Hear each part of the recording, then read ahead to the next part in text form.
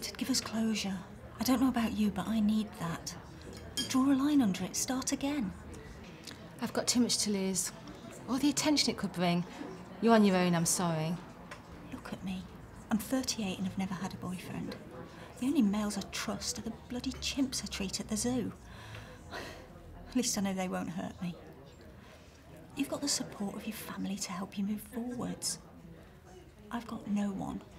His legal team will crucify us. I've been to court before. I know how they can twist your words. What if they make out that we're being provocative? That it was somehow our fault, what he did to us? We were kids. No one's going to think that. He might have a great team, but he's old. This could be our last chance to stop him from getting away with it. He's in the news already, Emily. His reputation's already been damaged. True, but for a much lesser crime. No one knows the extent of his actions. I am going to tell the world, and I'm sorry, Naomi, but you can't stop me.